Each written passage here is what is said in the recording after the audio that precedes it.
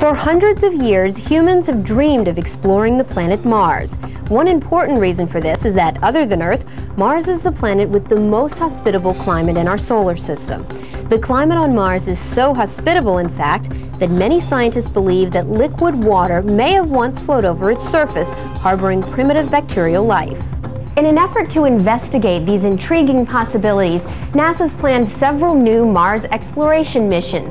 NASA planners hope these missions will help explain many unanswered questions about the red planet and how those answers will affect us here on Earth. I spoke with Prayson Desai from NASA Langley Research Center to find out more.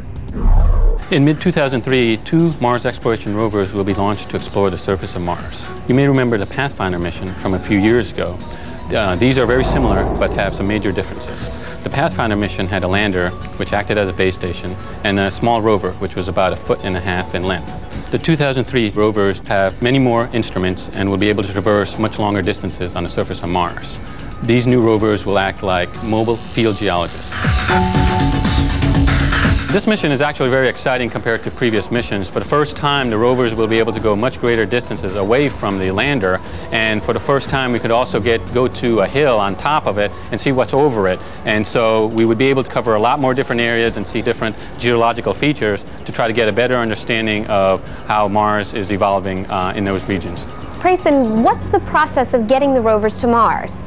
Well, Tonya, the rovers will be launched on Delta rockets in June and July of 2003. The rockets will provide the appropriate speed needed to get the spacecraft to go to Mars. The spacecraft consists of a crew stage, which supply the communications and power during the 7th-month journey to Mars, and a lander, which has the rover inside it.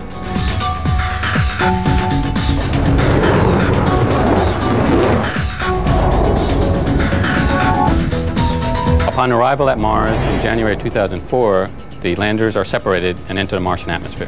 Once the lander enters the Martian atmosphere, the aeroshell design will slow the entry from 12,000 miles per hour to about 900 miles per hour.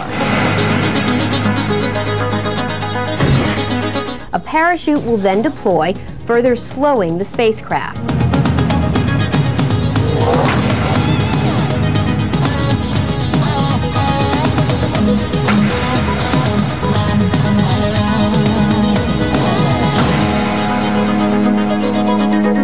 Then, airbags will inflate around the craft to cushion the landing. About 600 feet above the surface, retro rockets will fire, slowing the craft even further. Once the spacecraft stops rolling, the airbags will deflate and pedals will open up, bringing the lander to an upright position. Since the rovers carry all of their instruments on board, they'll be able to start exploring the planet almost immediately without having to stay close to the lander. How will the rovers be commanded? Will they be driven by remote control from Earth? Actually, the controllers from the Earth will only command the rovers to specific soil and rock targets. It'll be up to the rovers to find their own way to get there. The reason we have to do this is because a signal from Earth takes too long to get to Mars to have us operate them by remote control. As a result, the rovers must be able to operate autonomously. We will decide based on the information we get from the cameras and instruments that are sitting on the rover, where are good sites to go to, and then command the rovers to go there. We hope the rovers will be able to travel up to a half a mile from the landing site. Okay, so once a rover gets to a rock of interest, how will it examine it? The rovers have many different instruments on there that allow us to examine the rocks down to the microscopic level. Once we analyze this type of information, we can tell a lot of different things about the rock themselves, like their mineralogy, elemental chemistry, their surface texture. This type of information will give us evidence of ancient environmental conditions and the possibility of some type of biological activity occurring. Recent satellite images of Mars show geologic features like channels, which support the theory that liquid water once flowed over the surface. Today, the Martian temperature is too low and the atmosphere too thin for liquid water to exist on the surface, but many scientists believe that liquid water may still exist below the surface of Mars, where temperatures are not as harsh.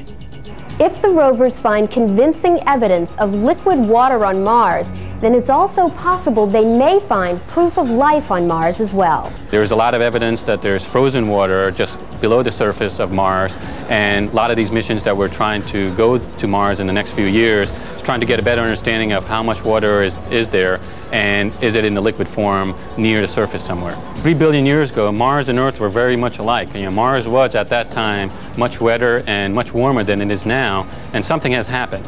So by trying to get a better understanding of how Mars's environment has evolved, it will give us a better understanding of potentially how the Earth's environment would evolve and give us an idea of how it's going to change in the future. So by studying Mars, it may be able to tell where our future is headed on this planet? Exactly. The reason we are exploring Mars, and other places in the solar system for that matter, is to help answer two fundamental questions. One, to explain the formation and evolution of our solar system and the Earth within it, and two, to seek the origins of life and its existence beyond the Earth. During the next decade, Mars will be the solar system's most popular travel destination. There are plans for nearly a dozen Mars missions being planned by 3 countries, the United States, Russia, and Japan. Coming up, a new device developed by NASA might help parents and caregivers keep an electronic eye on their children. But first, did you know that the Viking 1 spacecraft was the first craft to land on the Martian surface on July 20th, 1976?